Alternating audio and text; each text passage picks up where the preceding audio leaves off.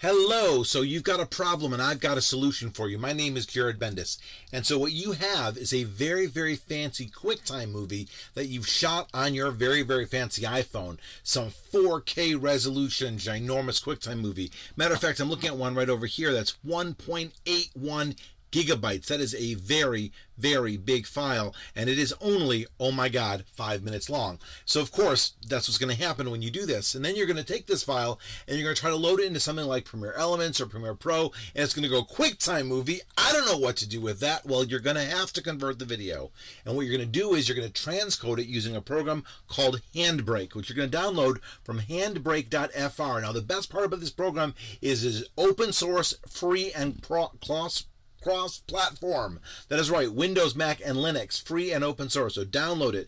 Now wait, let me come over here and show you what we're going to do. So I've taken this QuickTime movie and voila, I've loaded it up over here. And you're going to notice that it says it's 4 minutes and 59 seconds.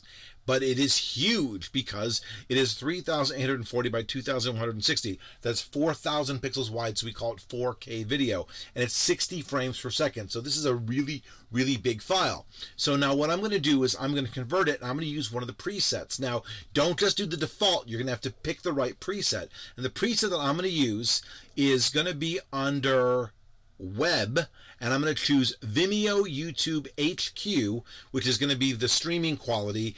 HQ meaning high quality, 2160p matching our 2160 over here.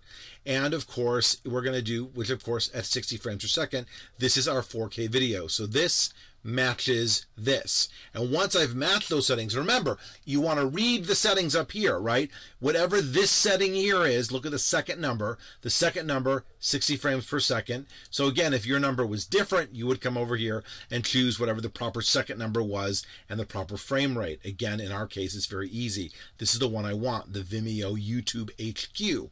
Now that I've done that, I'm going to make sure that I point to where I want to save, and I'm going to hit Start Encode. And you're like, yay, this is going to be great. This 5-minute file took an hour and a half to convert. And my computer is pretty damn fast, but that's what's going to happen. And when you're done, you're not going to get an MP4 file, even though it says it's an MP4 file. Instead, what you're going to get is an M4V file, which technically is an MPEG-4 file. But what you're going to find is that this 1.4 gigabyte file, look, it got slightly smaller. This 1.4 gigabyte file will actually, it is a standard file format, and it will and it should actually open in Premiere Elements or in Premiere Pro or any other video program that you want, because a lot of people just don't like seeing that .mov anymore. Anyway, my name's Jared. I hope this helps you, and good night.